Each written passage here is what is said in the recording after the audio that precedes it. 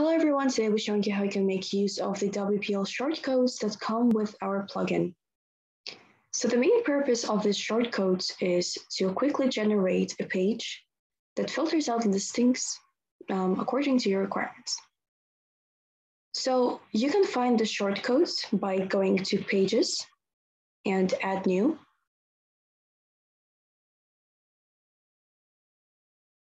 So before we head right in, let's create a scenario.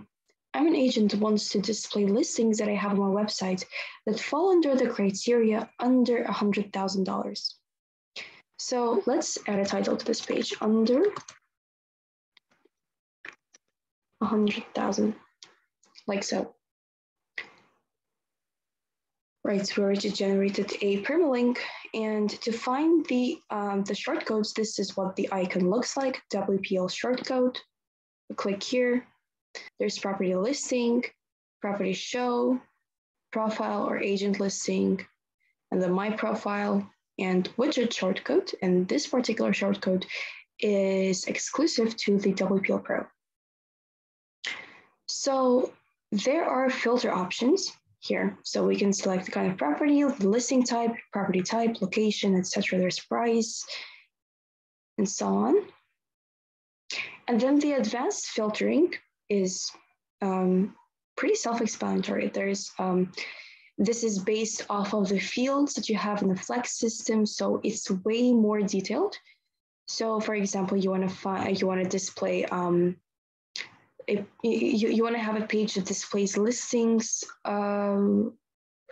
with a certain view, or maybe a year that it's built in, or a lot area. Or let's say it's under 5 days on the market. So smaller than 5, that's going to mean it's like under than 5 days on the market. But this is irrelevant to my scenario. So let's grab that all. And then there's the display options like page size, order by, etc. So the property type, I believe, the listing type, I believe would be relevant for this particular web page is the for sale listing type.